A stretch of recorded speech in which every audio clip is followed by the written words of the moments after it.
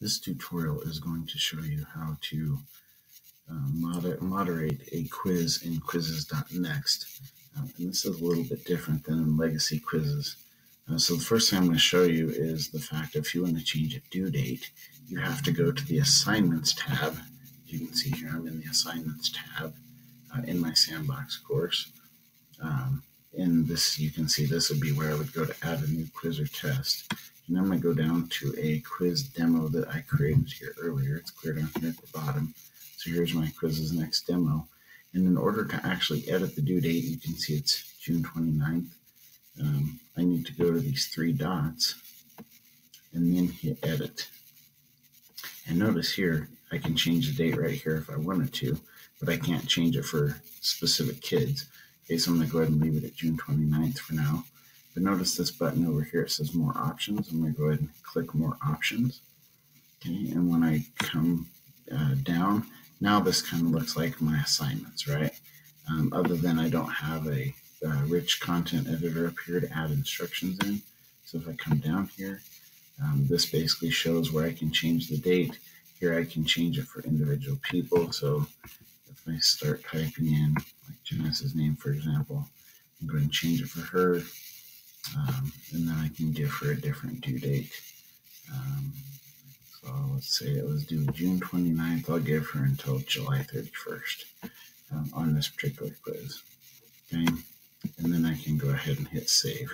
The other thing I want to show you real fast too, it's kind of different with Quizzes.Next is Quizzes.Next, unlike legacy quizzes, this is the quiz here. If I go down to the bottom, nowhere here on this page does it show me that I have 2 questions worth 1 point apiece.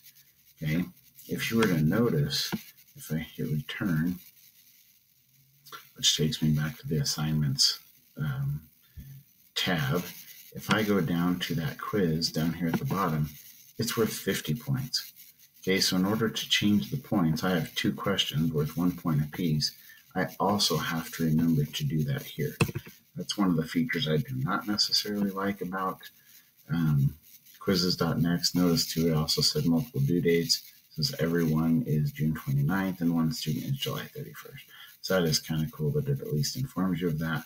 But if you made like 10 questions worth and you wanted it to be worth 10 points, and when you first built the quiz, you put that point value in as higher, this would be the place you would go back to change the point value as well.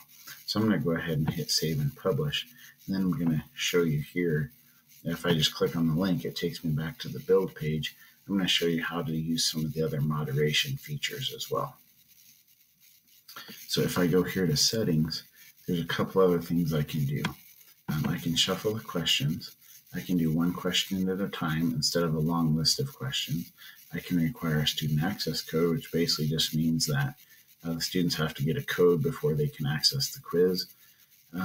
This is the time limit. You guys are familiar with that. Down here, I can allow multiple attempts if I wish to.